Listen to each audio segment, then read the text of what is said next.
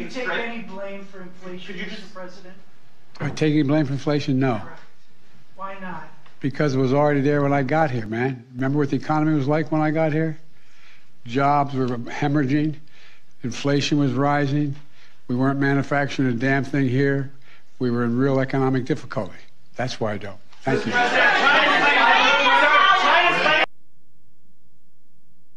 And that's leadership.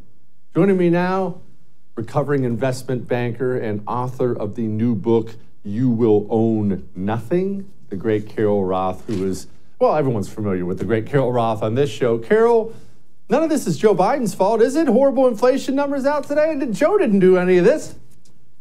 Well, he's referring back to, when I got here, things were not going well. He meant during the Great Depression when he first got into Congress. So to be fair, compared to back then, things are a little bit better. But of course, none of this is his fault. He did not decide to put stimulus checks into a supply-constrained economy. He did not decide to, kill energy policy. None of this is really his fault at all.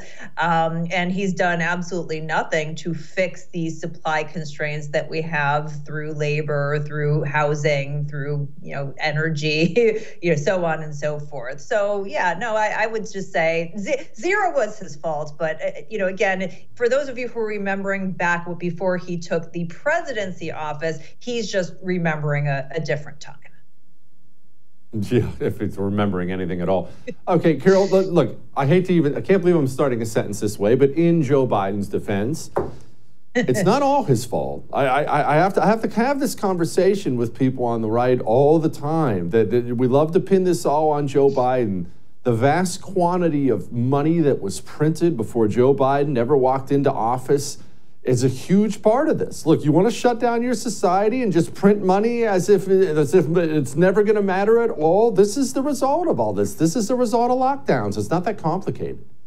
Yeah, no, this is very true. And I also caveat it because I'm a truth teller. When you had a scenario during COVID, when you decided to shut down a third of the economy and assume that you could just turn it back on, print trillions of dollars, give direct stimulus away, we knew that there was going to be a long tail effect to that. And so the wheels were set in motion before Joe Biden got there. It's the decisions that he's made since he got into office, which could have made this, it could have stopped it, or it could have made it a lot less worse, or a lot less bad than it is today. And he decided to just double down on the existing bad policies and add more policies. I mean, the first thing he did in office was cancel oil and gas leases. And we know that the cost of oil and gas has been a huge contributor to inflation throughout, not just the energy piece of the economy, but obviously, no pun intended, that powers a whole lot of the rest of the economy, including 6,000 derivative products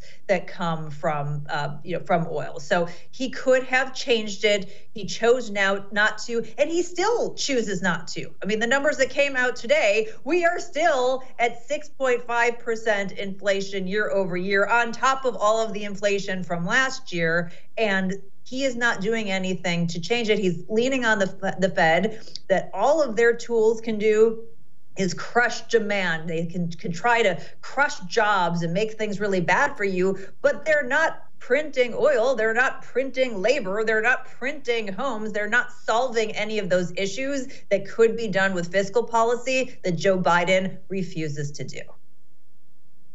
Carol, I think a lot of people it's not that people lose sight of it.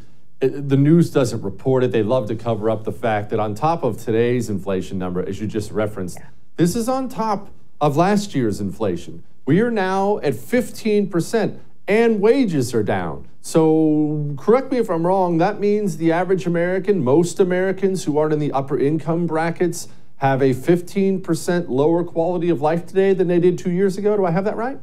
Yeah, less purchasing power for sure. And I would argue, and I think most Americans would argue that it's much more than that because they fiddle with the numbers to make it sound much better than it actually is, for a political perception standpoint, and also so they don't have to increase the cost of living adjustments on things like Social Security for as much as they would otherwise. So I think if you talk to the average American, they understand that it's not 15%, it's probably 30 or 40%, which is absolute insanity. And by the way, was entirely predictable. And that's the part that's so frustrating. People like you, people like me, were saying all along, this is going to be the outcome. And these supposed experts told us it wasn't going to happen. It was going to be transitory. It was going to be good for you. You know, bread lines are a great way to meet your neighbor. All of those kinds of things until, now they're at a point in saying, oh, well, it's not that bad, or we have it under control. They just aren't being honest. And I don't understand the strategy because people are feeling it in their wallets and in their day-to-day lives. And Americans aren't stupid. It's insulting.